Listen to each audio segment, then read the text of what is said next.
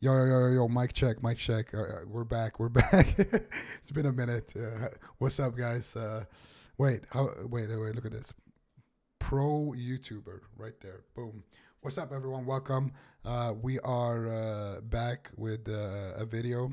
It's been a few years. I hope you guys are good. I'm good. Thanks for asking. Anyway, this video is about Diablo 4. Now, I usually make WoW content, and that's still something I'm planning on doing for those who wonder. But today, we're doing a Diablo 4 video because I've been playing the beta a lot and I've been streaming it a lot, and people have been asking me all the time, can you make a video? What's your build? Blah, blah, blah, blah, blah, blah. So here we're going to go through everything, okay? First of all, we are going to talk about my build, and then I'm going to show you guys how this build works in action. I'm going to go clear a dungeon, going to clear a boss. I believe this build is the fastest clearer, at least on the beta right now. Obviously, I have no idea how it's going to be at max level and how the end game is going to be, but I do plan on playing this on release as well. So for those who don't know, I am a lightning sorceress. I'm a chain lightning spect lightning sorceress, and let's talk about the talents real quick, first and foremost. So this is what we've gone with. This is our left click ability. It's Spark. Put 1 point here, and then we put 1 point in Enhanced Spark. And that will unlock you to this thing called your core skills. Now, your core skill, which is your right click, the one that you're going to be spamming, is Chain Lightning. Now, Chain Lightning, you max this, you get Enhanced Chain Lightning, and you get the self-bounce Chain Lightning damage. Now, I've also put 1 point in Fireball. And the reason for that, I'm going to explain a little bit later. Then I've also maxed Devastation for extra mana and more damage when you're above 50 mana. Then in your defensive skills, I actually have a pair of boots that give me teleport and ice armor. But if you don't have that, you have to put a point in teleport and in ice armor. Then you have to max glass cannon. Now, you also have to put a point in Nova. Now, why you do this is because Nova is like essentially your big burst cooldown. You just Nova, and that's to proc this thing called Mystical Nova. When you Mystical Nova, or when you Nova in general with this talent, the enemies become vulnerable for 4 seconds. It's 8 seconds on bosses. When an enemy is vulnerable, they take 20% increased damage. Now, this synergizes very well with the rest of the build, and we're going to get to that in a minute. But first, we're going to finish off the talents. Now, in Conjuration, you don't take any points anywhere here. The only thing you do is you take 1 point in Aligned Elements and 1 point in Protection. Now, what Protection does, always got to use Protection, guys. This is very important, guys. Got to stay healthy here.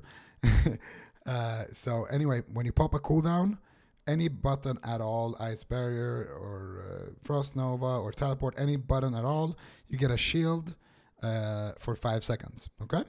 And why that is important, we're also going to explain when we go through the items. Then in Mastery, Mastery is dog shit. You don't take anything here. Then your ultimate skill is going to be Unstable Current, which is the shock or like the lightning ultimate skill. And then you take Prime Unstable Current. Now, for the enhancement, or is it called enchantment skill, you take Fireball. This is why you put a point in Fireball earlier, so you can get this skill. When you kill an enemy, they explode and it does damage. Perfect.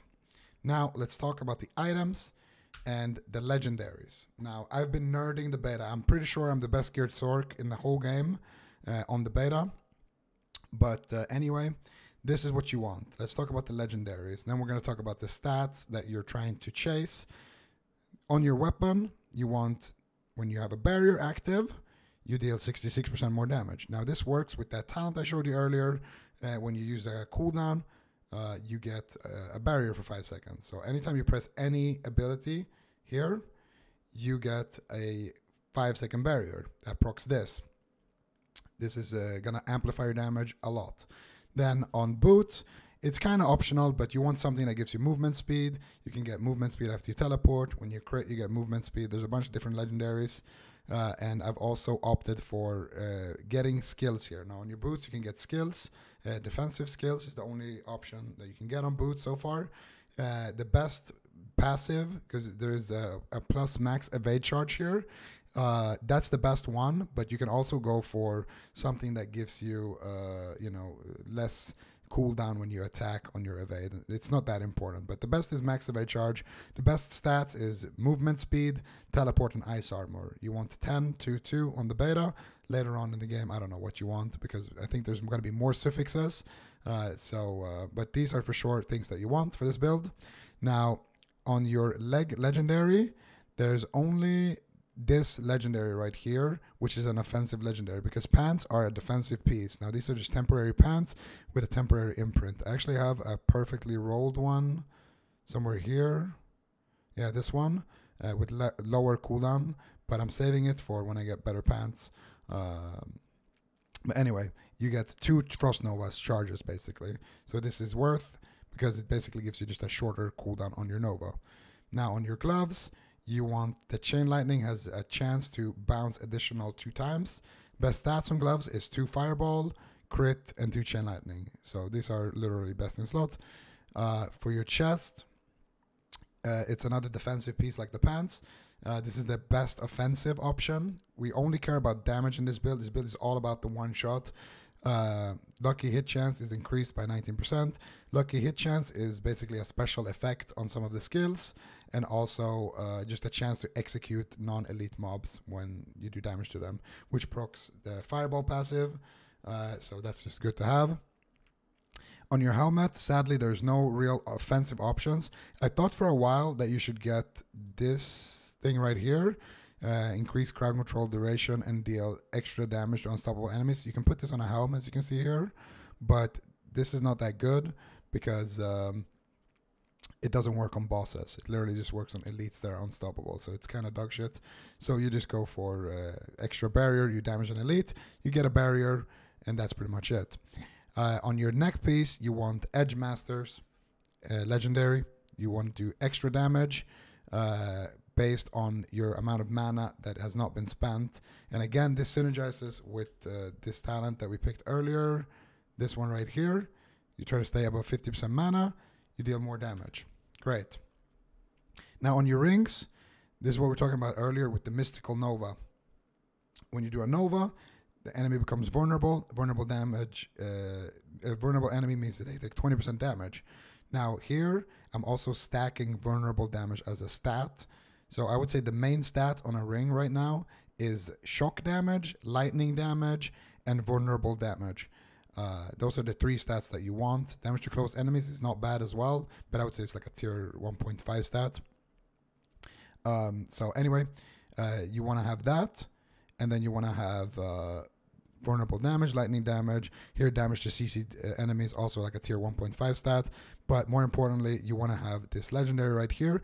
You deal more damage to a target that is frozen or stunned or immobilized, you know?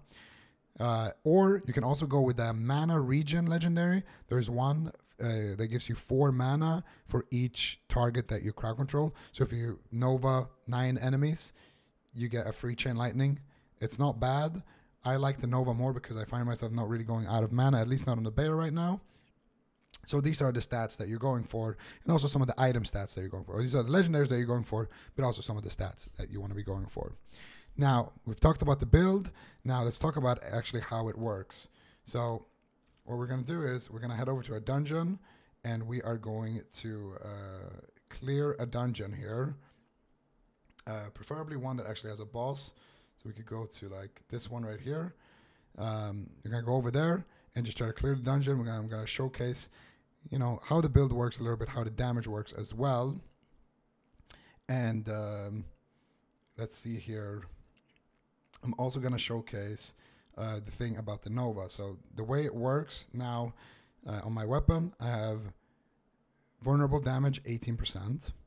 On my ring, I have vulnerable damage 10%. Vulnerable damage 13%. On my actual Nova, I have passive 20% vulnerable damage. And I have the legendary on one of my rings for 19% extra vulnerable damage. Now, I'm too lazy to calculate how much that is added up, but it's a lot of extra damage. Now, in addition to that, when I press Nova, I get a barrier, which gives me 66% more damage. So, all in all, if I teleport, I get a barrier. If I use ice armor, it gives me a barrier by default. And the way you want to play this build is you never want to chain lightning without a barrier like this. That's going to be a weak chain lightning. You always want to use a teleport, a nova, and your ice armor. I keep calling it ice barrier to actually get your chain lightning, because the chain lightning is very expensive mana cost. So you want to make sure that it's always a buffed chain lightning that you're casting to avoid going out of mana. Now, we're going to clear this dungeon a little bit here. I don't actually know what dungeon this is, but we're going to go in, and I'm going to show you guys how fast this thing clears trash. So, as you can see here, this build is pretty good. We have an elite here. So everything just dies. And, okay, that's where the quest item is or whatever. And anytime you want to shoot a chain lightning, you just press any skill. This build is very easy to play, you know? Doesn't require much skill at all. Which is the way we like it. In Diablo, we just like to hack and slash, you know? And whenever you actually do go out of mana, you just make sure to use your ult. That's what your ult is for. That and bursting bosses. So I believe I've seen a lot of people, a lot of people that I respect as well, like streamers and stuff, content creators, go for the Hydra build. And I'm really surprised that so many people are playing Hydra build, because I don't actually think Hydra build is very good, because Hydras, they single target. Hydra as a mob single targets enemies.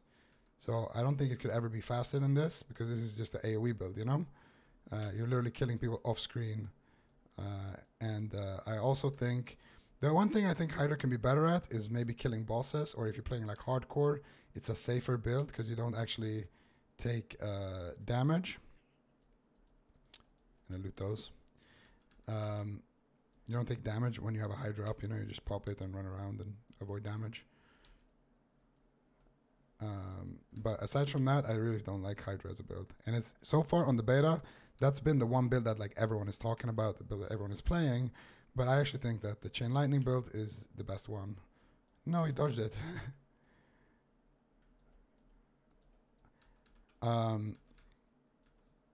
So yeah, can I?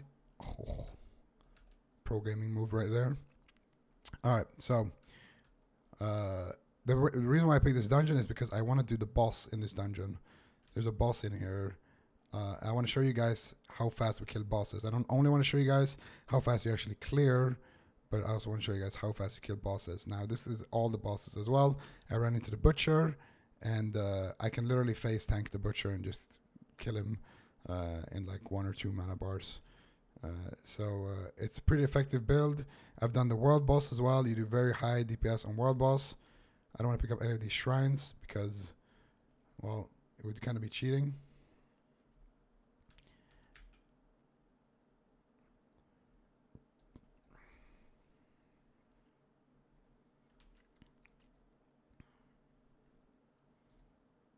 And I think the boss should be somewhere around here. I don't think I've really done this dungeon much.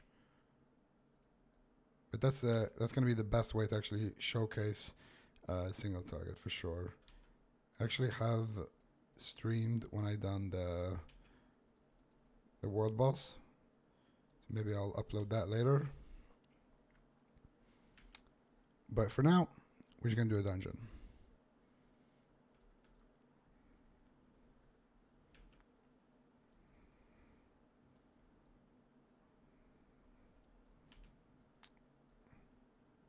Pretty sure that elite actually just died in 1 hit.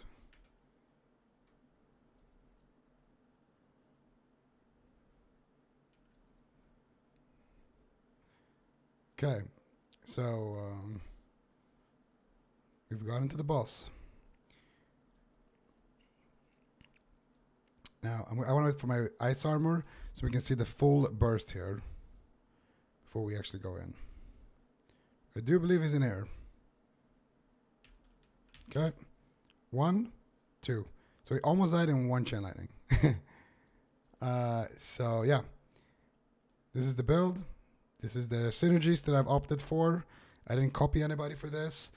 Just me and a couple of friends that I played Diablo with came up with this, and we just kind of min-maxed. We theorycrafted a lot about the talents, a lot about the gear, but you can see the entire setup at the start, and you can kind of see how it works towards the end there. It's very efficient farmer. That's not good for this build. It's very efficient farmer, very efficient at killing bosses, whatever you want to do.